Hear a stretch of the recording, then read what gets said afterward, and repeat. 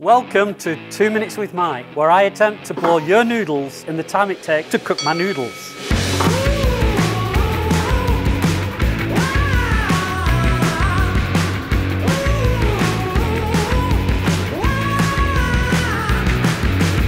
When faced with a challenge, I often hear people say, "I don't have faith for that." Similarly, when faced with a decision and a dilemma, people may say something along the lines of, "I chose what I had faith for." Now that may sound spiritual. It may even appear wise. After all, Romans 14:23 does tell us, whatever does not proceed from faith is sin.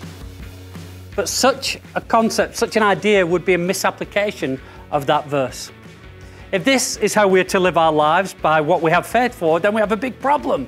We would be confined to doing what's easy. We would be risk averse, and we would never truly grow. I remember hearing a preacher say that we should dare to attempt things so impossible that they're doomed to failure if God isn't in them. He is the God of the impossible, not the possible. This doesn't just apply to signs and wonders. In Luke 17, the disciples respond to Jesus' instruction on sin and repentance and the need to forgive our brother, crying, "Increase our faith." This should be our approach also, asking the Lord to give us the faith to walk in obedience to Him. And if we do so, He will surely respond. In summary then, we're called not to do what we have faith for, but to find faith for what we are called to do. That's all for now. See you soon.